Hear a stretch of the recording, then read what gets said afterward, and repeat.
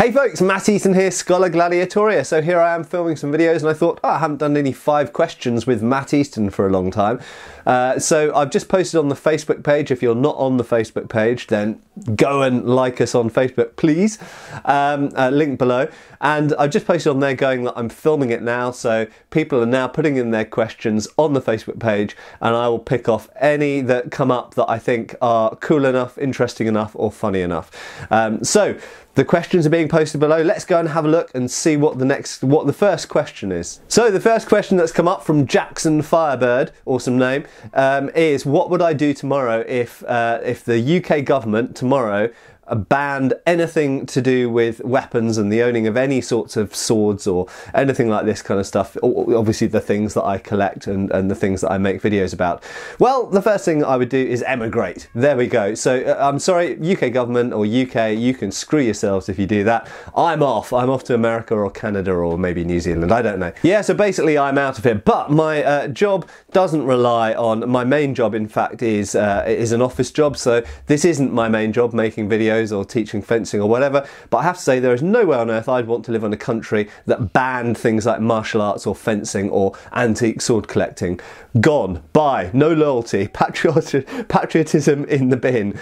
You don't deserve me. I'm off. So that's the answer to the first question. So second question, Dylan Pestle Clark, I hope I've pronounced your name correctly, asks, to what extent has bone, limited, or other organic materials limited the damage done by weapons? Well, the answer is yeah, quite a bit. And it doesn't matter whether we're talking about hand weapons or firearms or arrows or anything else. Absolutely, bone can deflect, can stop the travel of certain things. And there are cases from history of heads, for example, breaking sword blades. In fact, I've recounted this many times in previous videos, but I own the sword of a British officer who broke his first sword. So the sword I own is the replacement. The first sword he broke on the head of a Russian officer during the Crimean War. So heads can break blades or certainly deflect them sometimes.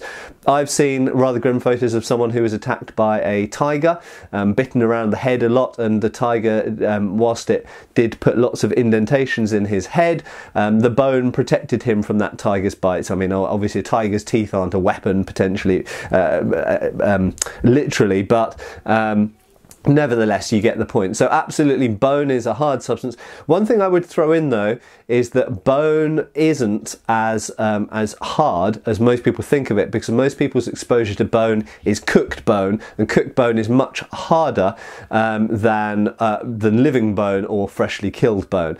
And I have done some test cutting on a freshly killed carcass, and the sword went through the bone more easily than I expected. It had relatively little ability to stop the path of a sharp sword.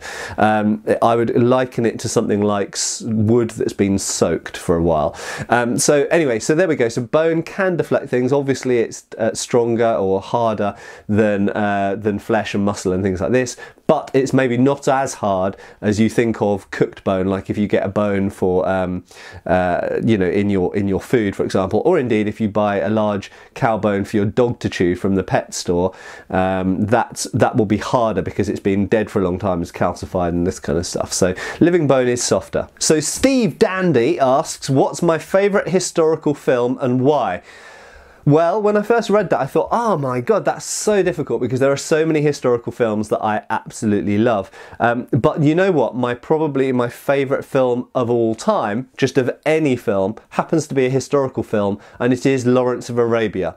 Set during World War I, about T.E. Lawrence and the so-called Arab Revolt, fighting against the Ottoman Turks. And that is my favourite film of all time, so I would have to say Lawrence of Arabia. But there are many other historical movies that I absolutely love. I love The Sand Pebbles, I love the Man Who Would Be King, Zulu, of course. There's absolutely tons, and there's lots of films which are quasi-historical that I also quite enjoy as well. Even films that aren't very historically accurate, I might still like them as films. And you know, I have to give a shout out to The Duelists as well, from an artistic point of view. The Duelists, set during the Napoleonic Wars, it not only has good sword fighting in it, but Ridley Scott's first big motion picture, and it is a great film. But anyway, the basic answer to the question is Lawrence of Arabia, and if you haven't seen it, my God, go and watch it. I mean, it's very much of its time. It was made in the 60s, but it's still a really great film.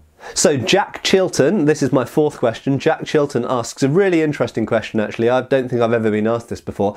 If I was asked to choreograph or advise for a fight in a movie that was supposed to be both historical and entertaining, the fight, what period or what weapons would I choose to tick those boxes to make it both exciting to watch and also historically accurate-ish? Well, first of all, I'd have to say I'm not an expert in all styles and all periods, so I might just recommend them to go to someone else. But based on my knowledge of fencing systems and fighting systems from different places and different times, I would say that rapier and dagger has to be up there. Okay, so I think that, you know, a lot of people have asked me to review the fights in à la triste, and I will do. And I won't say, without going into that, I won't say whether they're accurate or not, but I would say that rapier and dagger has the potential to look absolutely freaking awesome on screen if it's well choreographed and well shot. And a lot of that is about shooting angles and camera angles, as well as training the actors to be able to do the moves well. And, you know, Viggo Mortensen moves very well, whether he's in Lord of the Rings or à la triste or whatever, even Hidalgo, he looks right when he's moving. He's got a good physicality. He's even obviously a good horseman as well. So rapier and dagger has to be up there. I'd also say sword and buckler has the potential to look incredible. Sword and buckler done well, and that could be any style. It could be Indian tulwar and dal, or it could be European medieval sword and buckler, or Bolognese sort of Renaissance sword and buckler, side sword and buckler. So sword and buckler could look amazing. I have to say I like some of the fighting in Troy, so I think that large shield and sword has the potential to look particularly good. Unfortunately, I don't think that large shield and spear, I don't think you can make it look very exciting for the screen, and they tried with Troy, and I think they kind of took it about as far as you can plausibly take it, and I wouldn't say that it was necessarily historical at all. But you know, dagger fighting, knife fighting can look awesome, and it can look historical or kind of realistic, and it can look awesome as well. And perhaps great sword fighting, you know, spadone, montante, zweihander, whatever you want to call it, but a big two-handed sword, if that was done well with a lot of variation within the fight, because there's a lot you can do with a big two-hander. Obviously, it's a massive, impressive weapon. The only downside, and the reason they might avoid them in movies, is because they don't move very fast. They're not slow, but they don't move as fast as lighter, shorter, quicker weapons do. But nevertheless, there's a lot you can do with them. You can use them a bit like a polearm, you can use them one-handed, particularly with thrusting. You use the pommels, you can half sword with them, all kinds of stuff you can do with them. So that could look awesome. Basically, there's a wealth of options, and I'd love to see more historical techniques making it into historical movies. Right, the final question, at least for this video, but thank you for all of your questions, because I can see I have absolutely loads there, many of which will probably make it into future videos. But Chris Ball asks, were big two-handed swords, so the montante, spadone, zweihander, were they used more as bludgeoning weapons or as cutting weapons? And that this seems to be a trope, particularly a movie trope, perhaps even role-playing game trope, that won't die. Short answer, simple answer, no, they were definitely cutting weapons, and they were definitely sharp. Every historical source that we have, and every reference to them, a mention of them, and the historical surviving examples are sharp. They are designed to cut. And if you look at something like the Highland Claymore, for example, which is a form of greatsword, a form of two-handed sword, they actually have quite thin blades. So very often those giant two-handed swords are lighter than you would imagine. My example is overweight. Mine is 8 pounds, but a lot of historical examples are between 5 and 7 pounds. Mine is probably at least a pound overweight for the type of sword it is, which obviously makes it more heroic that I wielded it one-handed on that video. But anyway, so no, they were absolutely meant to be sharp, cutting weapons, and every reference to them refers to them cutting things, cutting, you know, cutting through horses, chopping off pike heads, that kind of thing that will never die. And there is a historical image at least showing that, implying it in Marozzo from 1536.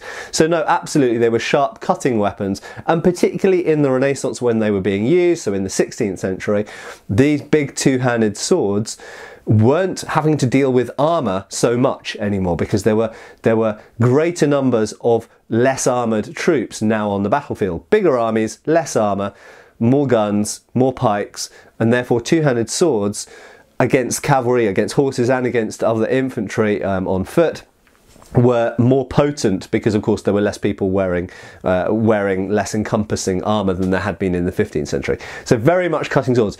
Thank you again for all of your questions. I'm going to go through these because there's some other really good questions in there, and I'll see you for the next video. Cheers folks! Thanks for watching. Please subscribe. We have extra videos on Patreon, and you can follow us on Facebook.